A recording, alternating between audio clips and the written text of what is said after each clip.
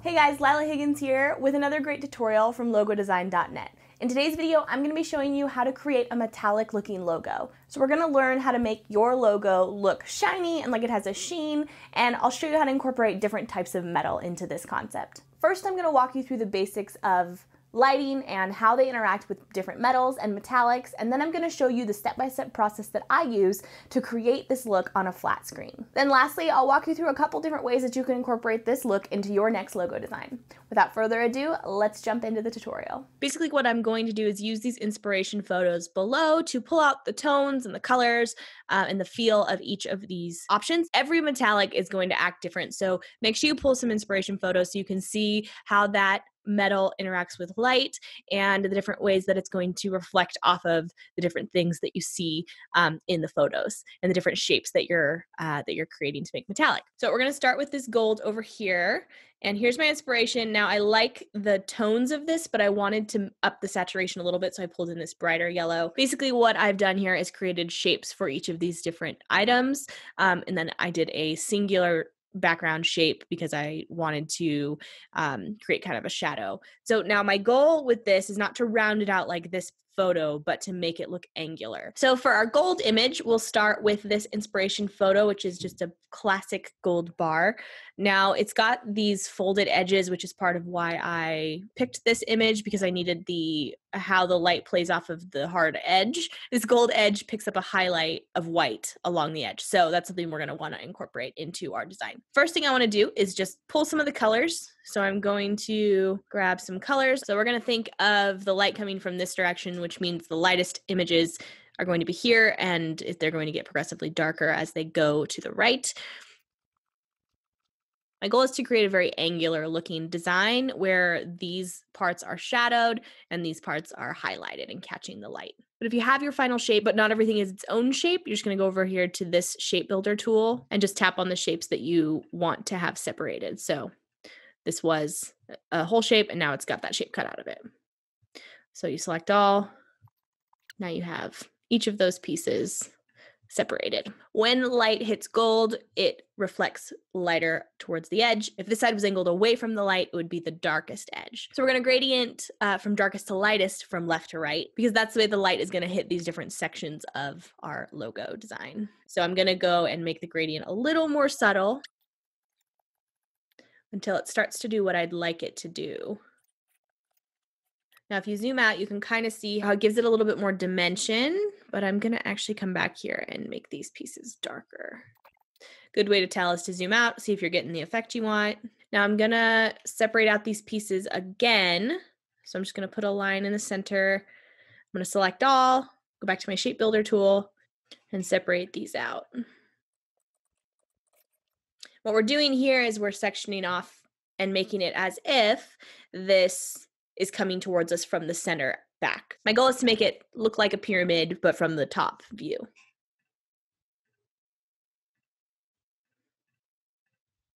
Once you're satisfied with where the light is hitting and how your shades are coming out, you want to begin to use a gradient. So it's always good practice to copy and paste your work so that you don't lose the work that you've done before. So I'm just going to add that piece over there, keep working on this one. Now select the gradient tool, and we're going to use the freeform gradient just because I want to have a little bit more of a natural and less of a manufactured look on this piece. So I'm going to start with this. I'd like each of the angles to have a rounded effect. So I'm going to click the freeform gradient, and then when you tap on your shape, it's going to give you dots. Now I'm going to take that same color that I've used, but I'm going to go in here and I'm going to add a lighter version, maybe even a white to this one. And I'm going to pull it down so it has a little bit more of a sheen to it. And that's going to give me the look I want over the entire thing. Now, each piece that I move in farther away from the light is going to be less bright. And then I might even go in and add a shadowed version on each of these darker pieces as well.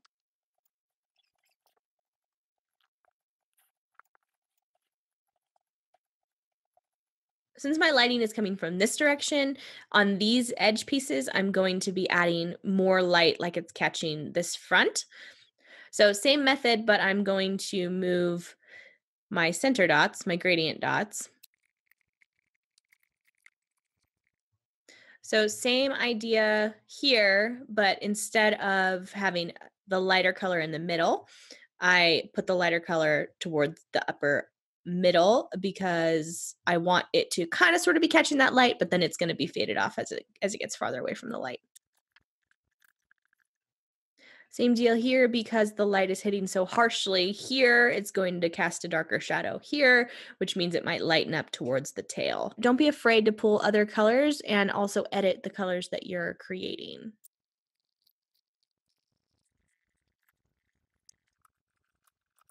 So we're going to work from here, and I want to add some white lines on each of these edges, maybe all of them, we'll see. I mostly want it on the edges where the design is popping forward. So this is coming forward, this is going away, this is coming forward.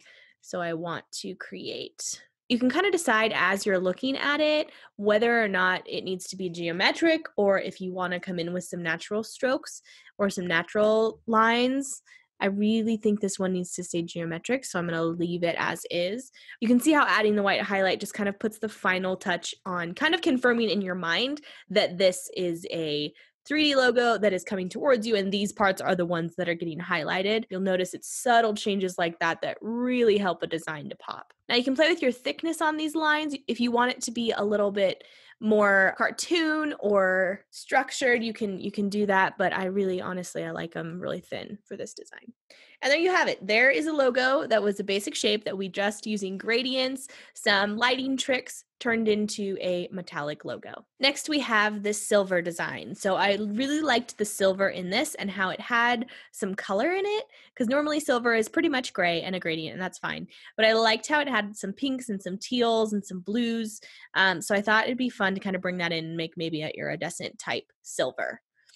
It's important to decide before you dive into creating a metallic where your light source is, like we talked about with the gold one, but also which elements are separated from one another. If you're going for a realistic look, obviously you couldn't have a shape like this that had bevels.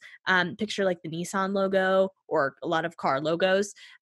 They're connected, but they're not impossible shapes. So for this design, if we were to bevel it, we might have highlights down the middle here, and then it might curve to this circle, or this could just be its own piece with the A embedded inside of it. It's really up to you, your design skills, and what you want to accomplish with your design. For this one, I'm going to start with a gradient just so I can get kind of a feel for what I want to accomplish here.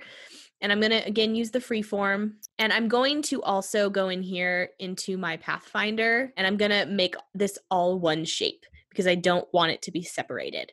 We're going to go into our freeform gradient once again.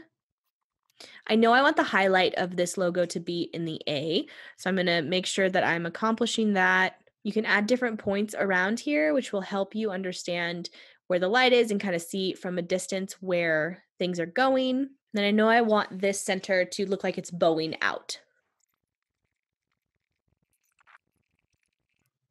I'm adding a couple extra points here because I know I want to come in here with different colors eventually. So I'm kind of just prepping my artboard here. I know I want the outside circle to remain dark so that the A kind of comes out from that circle. Now it's up to you if you want to add hard lines in here.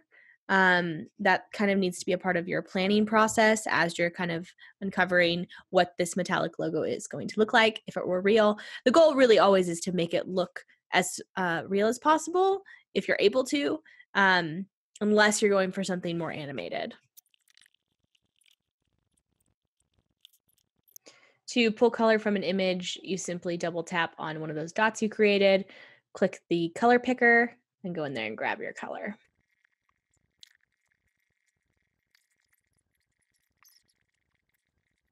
All right, once you have kind of the basic colors that you want in the gradient, I'm going to go here and I'm going to add some highlights using the shape tool. So if my light is coming from up above, which is what I've decided I like to do, then I would have some reflection on the top, but this is also going to be beveled. So with a bevel, you've got shadows and curves and edges that are not already here in the shape. So for my top bevel, I'll have just from like here to here-ish, and I'm going to choose from uniform to faded. So I'd like it to kind of taper off at the ends here. think I'm going to create an entire outline. So I'm going to copy and paste my image. I'm going to take away the fill and add a stroke. And I'm going to revert back to all gray. That gives me a better idea of what's happening with your eye when you look at this image.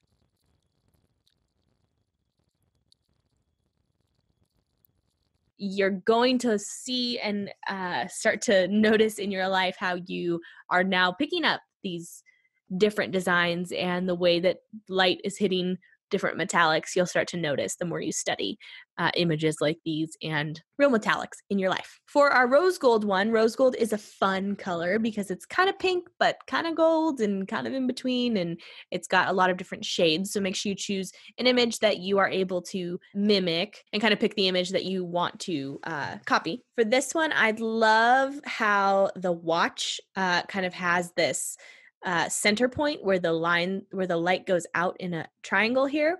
So I'm going to try and mimic that in our design here as well. So same tool, your freeform gradient. I don't want an outline on this because I actually want to have a really simple design.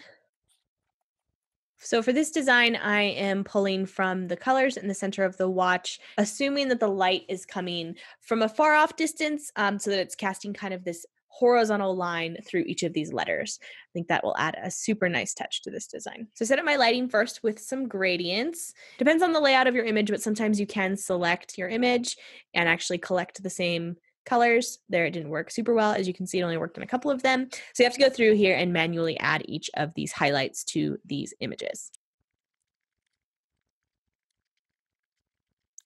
For now, I like it this way, and I'm going to tweak it as we go.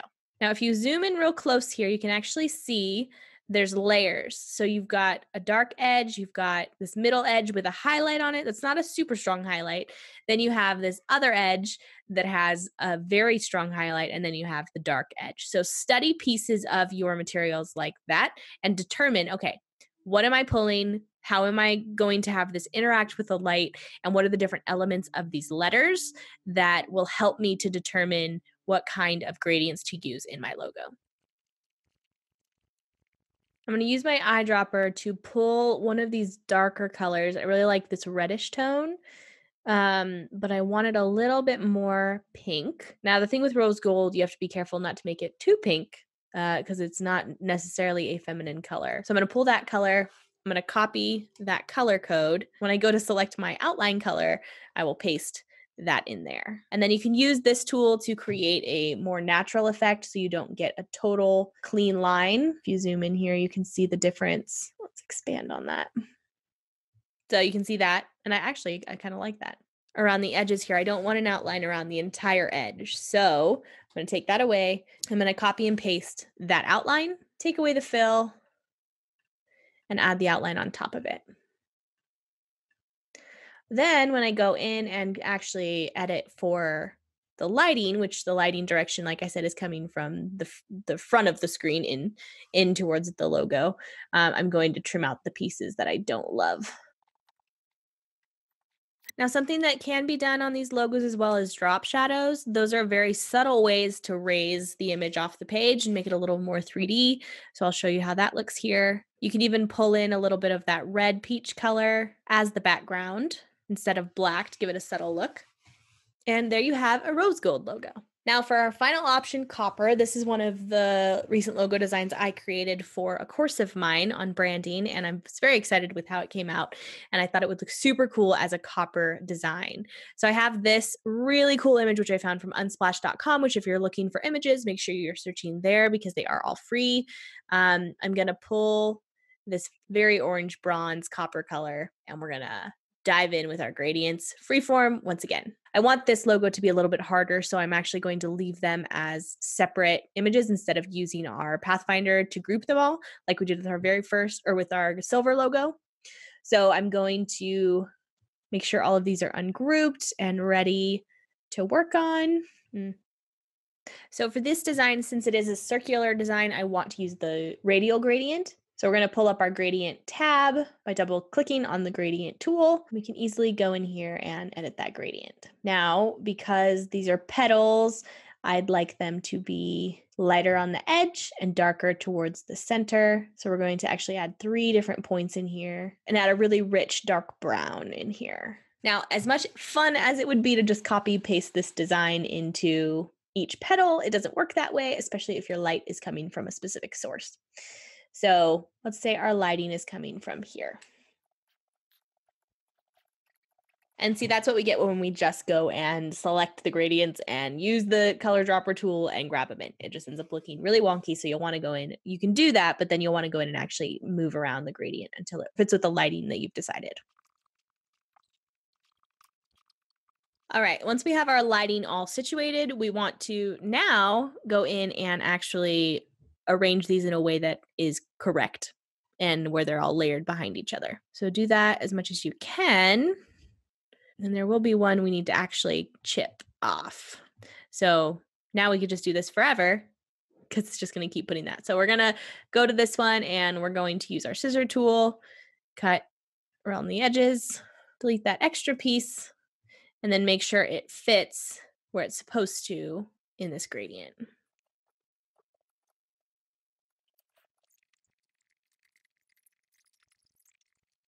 Make any final adjustments needed. Give yourself a bit to look at it, see if it's like you like it. You can also add an outline to this one. It's totally up to you at this point, but you can add a gradient outline, which I think is cool and kind of gives a good effect without doing a whole lot of work, which is nice. You can also do where you copy paste and have the outlines and add maybe a darker outline in the middle here and no outline on the outside. It's really up to you and what your designer eye wants to see. All right, guys, that is a basic tutorial on how to turn your logos into metallic logos. If you want to get more detailed, feel free to mess with textures and different hand-drawn highlights and elements. And if it's going to reflect off of glass or have some sort of color in it, feel free to get creative. Enjoy, and I hope this tutorial was helpful for you. I hope you enjoyed today's tutorial, and I hope you learned a lot, and I hope you're able to incorporate this look into your next logo design. Remember, for all your logo design needs, to visit LogoDesign.Net for more great tutorials just like this one that show you how to take your logos to the next level. Make sure you leave a comment below letting us know how this technique worked for you. Until next time, I'm Lilah Higgins, and I'll see you next time.